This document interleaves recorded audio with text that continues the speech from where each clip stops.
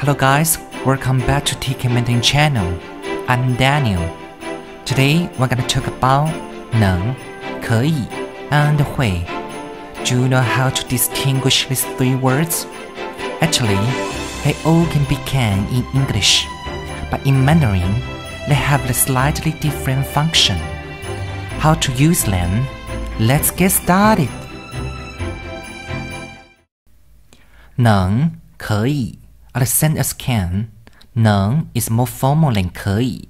Usually, we prefer to use 可以 in verbal conversation.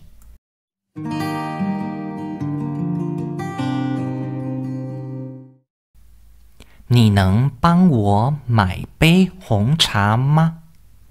你可以帮我买杯红茶吗？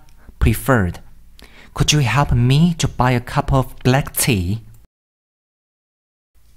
会 it means you acquired a skill. You know how to handle it easily.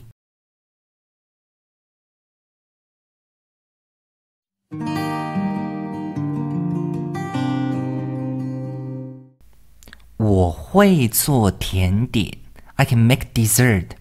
You know how to make dessert. 谁想做甜点？我可以做甜点。Who wanna make dessert? I can make dessert. So now you know how to use 能, 可以, and 会. If you like this video, don't forget to share with your friends and leave your comment below.